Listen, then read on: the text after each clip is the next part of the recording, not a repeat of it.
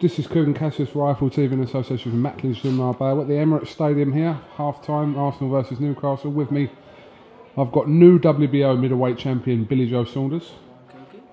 Nice to see you haven't put too much weight on over Christmas, Bill. Yeah, no, you've got to stay trim now, haven't I? World champion, different alterations. And promoter Frank Warren. How are you, Frank? All good, Happy New Year. Happy New Year to you both. Well, 2016 now, it's the second today. Big plans for this man, Frank? Yeah, I mean, there's been a few offers. We're not talked about anything. We're not going to till we all get together after Christmas. Well, sorry, after the holidays, I should say, the Christmas holidays. Been a couple of offers made, and one from Golovkin, but you know, there's a lot to discuss. It's nice to get the offers, but you know, I'm sure we got. Even if we did go down that road, it'd have to be for more money than they've offered. But we're not going to do anything to. Jimmy Tibbs comes back, and Danny and Co, and then we go through it all and work out what the next move's going to be. But in an ideal world, I'd like to see Bill fight again in March, and then at least have 3 fights this year, and being meaningful fights. I've seen part of a story today that suggested that Golovkin's team is saying that you weren't serious about. The fight. I'm not the only dialogue. I've not had any dialogue with his manager at all. All we've done is sent basically a holder back to Tom Loeffler, who looks after him, just saying to him what I've just said. Wait till after Christmas, first, second week of January. We're going to make up our minds what direction we're going to go in. Bill's going to obviously, he's got the final say, and then we'll move from there. It's something that to be considered, but I don't know why the manager would say that. It's crazy. Bill, I'm just going to remind you of a couple of things you've said about Gennady Golovkin in the past. One, that you'd need an AK-47 with several rounds to beat him, and also you said that Golovkin would beat you and Chris Eubank Jr. in the same night. Listen, there's no getting away from it, KUGAN. He is the best at the weight, but like I say, we are in a business, and obviously if the right offer got made to the team, but you know, like I say, Danny's away, Frank's all been on holidays, got to sit down and talk to Jimmy. But I would have no problem at all getting ready to fight Golovkin and taking a fight with him on my terms. I know obviously that he's the man in the moment, but you know, I would be up against it. But look, I would not take that fight. I would not take this fight and think, oh, I can't beat him, I'll beat before I get in the ring. I train to beat him. And on my night, I reckon I can cause any middleweight in the world problems. Anyone. There's been wide speculation over the Eubank rematch as well. Spoke to you about this the other day, Frank. There was a Chris Eubank Senior had written in the Sun to say that negotiations had started. You denied that. Has there been any more or any contact since then? I've got a missed call on my phone from his lawyer. And I'll ring him back. I'll give him a call back later and see what that's about. But absolutely no dialogue whatsoever regarding that. Absolutely zero. I think that Eubank, the way he's going on, he's mandatory challenger for the WBA title. Now, he's moaning that Eddie Hearn didn't win a bid for a purse bid for Blackwell, is it? Yeah. Yeah. Blackwell. Correct. So I don't know why he wants to go back and fight someone I boxed. I said this before 3 years ago. Listen, go and fight and win. Let him go and fight. If he thinks he can beat Golovkin, Danny Jacobs should be a walk in the park for him. Let him go and fight Danny Jacobs. Once he fights Danny Jacobs, and if he can beat him, come back, then we've got a unification fight. Then he'd probably be on the same money that I get if we fight. Do you know what I mean? Because easier, you know, he's here to call me a liar. My contract was signed to fight him before for the rematch. Absolutely. I put my WBO spot back on the line again, and he was getting money. He'd probably never get to fight anybody else. Let him fight for 3 world titles, he probably wouldn't get the money that he was getting to fight me.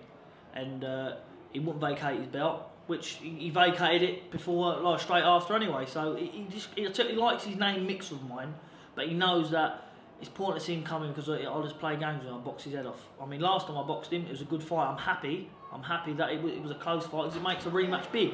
But he's got to earn his shot now. I can't keep doing all the hard work, slaving myself, doing everything, and say, right, let's give Eubank another crack because of the money, because I can go and defend against him and still earn big money. So it don't really make no difference to me. You know, Bill's British, Commonwealth, European world title, done it the hard way. That's what he's done. He's won them all, gone out there and done it. And I think in about 3 of those fights, according to some judges, he was the underdog, but went out and proved them wrong. You know, getting back to the Golovkin fight. The Golovkin fight is a very, very tough fight. You know, we all know we're not going to sit here and say make stupid statements about him. He's a quality fighter. However, you know, if the terms are right, if the fight was at the right time, yeah, I'm sure we'd look at that. Absolutely, we'd look at it. You know, and people underestimate Bill's punching power. And Bill's a boxer, a good boxer as well. We've seen that. He can box, he can move. So, you know, styles make fights, as they say. And, you know, and let me tell you, and there's been so many upsets in boxing over the last year. We've seen it time and time again. Good things getting beat on paper. It happens.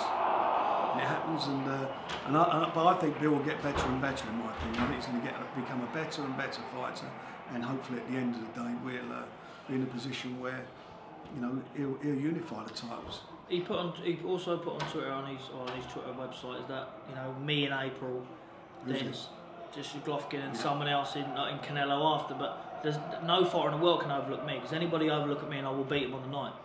No one can never overlook me, ever. I'm not a stepping stone, or I'm not an easy walking apart for no middle. I'm one of the best middleweights in the world. Now I've proved it. Hypothetically, if you were being offered the same money to fight Golovkin as you was Eubank, which one would you have? If it was, if the money wasn't the issue. But it's not about that. It's not. I mean, of course, it's about money. It's not about that. It's about picking the right fights. And at the moment, he's got the, you know, Bill's got the opportunity to be able to go and do what, you know, he's got the opportunity to pick and choose. We're not going to be driven by anybody. I won't let that happen. No matter anybody else, I'm not letting that happen. You know, Chris Eubank's we signed a deal. I had the signed contract from him, and I'll keep boring everybody about it, what happened last year.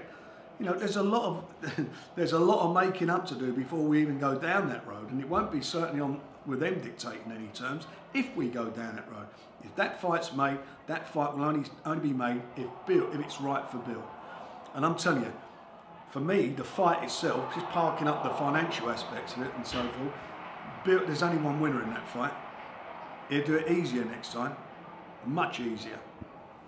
So, in an ideal world, just to finish off, Bill will have a defence of his world title around what, April, March, that time. Late March, or March, March, April, probably March. But we're going to, as I say, we're going to get that sorted out very, very quickly, and then we'll move from there.